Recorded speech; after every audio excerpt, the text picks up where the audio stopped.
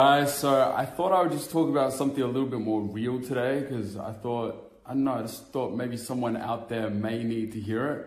It's probably something like 90% of you guys don't need, but there's probably just a few people out there that might need to hear this, that this may help. So I just wanted to talk about some stuff.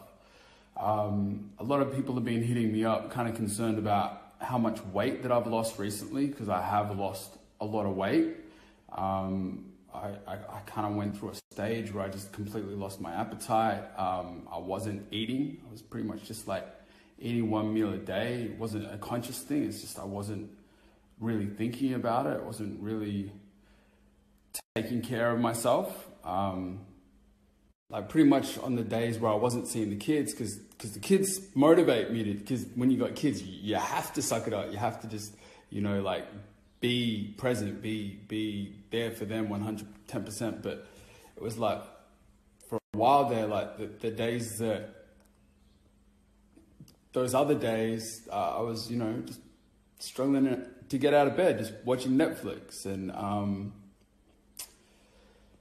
yeah, so I made the decision to go and see a counselor, which I know there's still a bit of a stigma about going to see counselors. I'm all for it. I don't think there's any shame in going and seeing a counselor. It doesn't mean there's anything wrong with you. It just means that you're trying to fix yourself. You're trying to get through something, and it's helpful if you find the right one. And luckily, like, this guy is actually really dope. Anyway, he made this suggestion that I do something that is just so basic, like you probably wouldn't think that it would really do that much. But it's something that I've been doing for a little while now, and it's helped me so much. It's got me feeling more like myself again.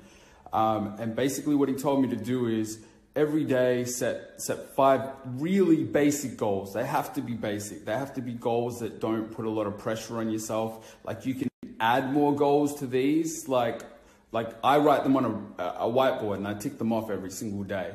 And now I add extra goals underneath them for each day as well. But 5 basic goals that you can do in 5 minutes. And it's all about forming just creating habits so that you essentially just end up doing them without even really thinking about it.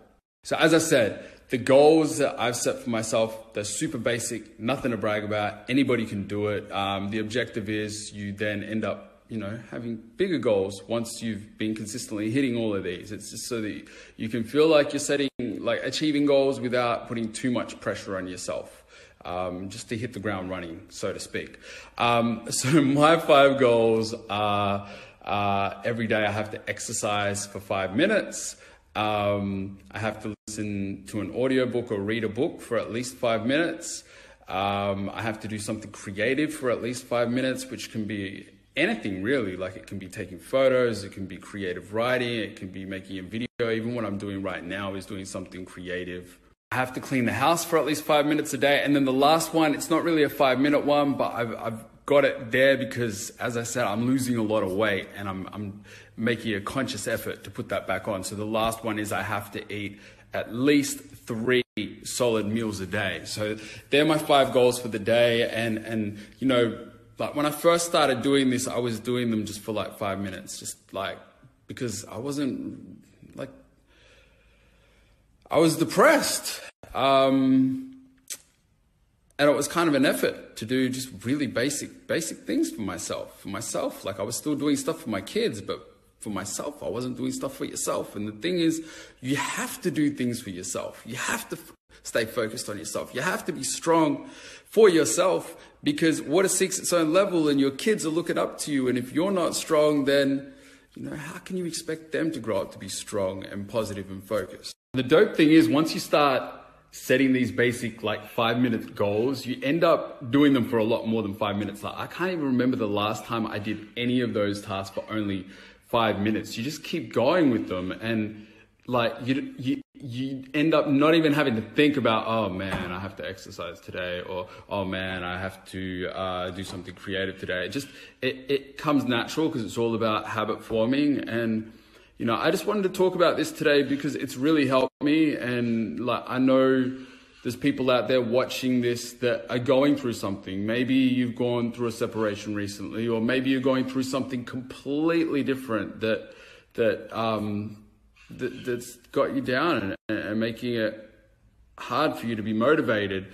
I don't know if this will definitely work for you, but there's no harm in giving it a try, because I feel like it's really been helping me. And especially if you have kids. Like when you have kids, unfortunately, if you're going through something, you can't take that time that a person without kids can to just be depressed and be sad or feel sorry for yourself, because you need to be the best version of yourself for the sake of your kids, because you're teaching them how to live life.